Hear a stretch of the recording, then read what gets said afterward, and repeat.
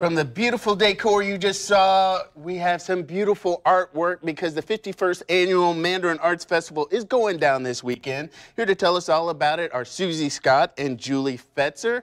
And thank you, ladies, for joining us. So 51 years. This is the longest running festival in Jacksonville? In Northeast Florida, actually, yeah.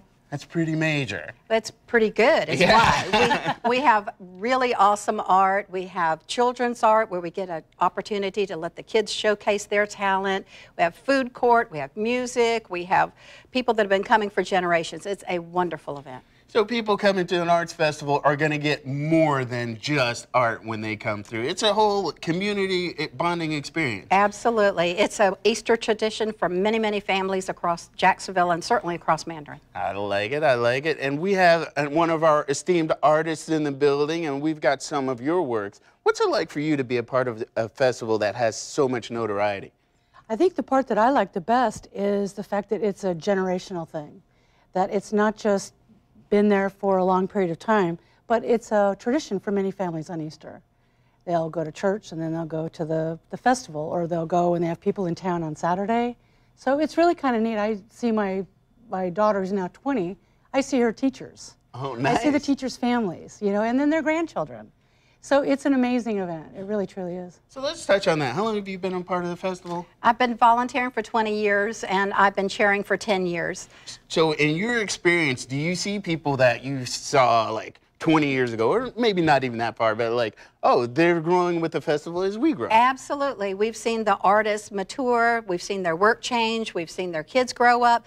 One of the best parts of being the chair is I'm the first one to see new submissions every year, and it's so exciting to open that email and see somebody's work that's new to the show.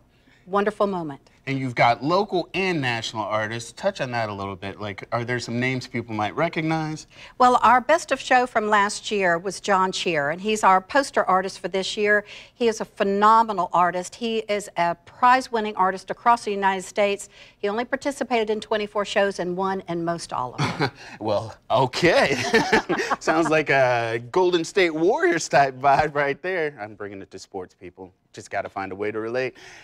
How would you best describe your artwork, Julie? My background is landscape architecture and urban planning. So I bring a lot to that when I work on my projects, maps, the technical drawing, and I did a lot of presentation graphics too. So that's kind of what I bring, where I start, and then being in Jacksonville, kind of bloom where you're planted. I like it. Yeah. And then there's all types of different art forms. So, I mean, there'll probably be some sculpture as well. Oh, yeah, sculpture, jewelry. I'm kind of a jewelry nut, so there's lots of that. And there's painting. There is fiber work. There is really a little bit of everything for everybody and every price point, all the way from something very affordable in the fine craft, all the way up to fine art that may set you back a few bucks. And that's even better because people are like, oh, I'll just come out and check it out. But this is a great way to support artists locally and nationally. Yeah, for sure. Absolutely. So if you guys are interested in coming out, supporting our locals and some of the national artists here, just coming out and being a part of the community. The weather is going to be cherry. It's going down Saturday and Sunday at the Mandarin Community Club, April 20th, 10 a.m. to 5 p.m., and then Sunday from 10 a.m. to 4 p.m. So, you know, go in. Maybe put your best Easter frock on, get your little church on, and then come out and view some beautiful art. Thank you guys for doing this and for what you're going to show to our Jacksonville community. And if you want to find out more information, go to mandarinartfestival.org. All right, guys, we'll have more River City Live after.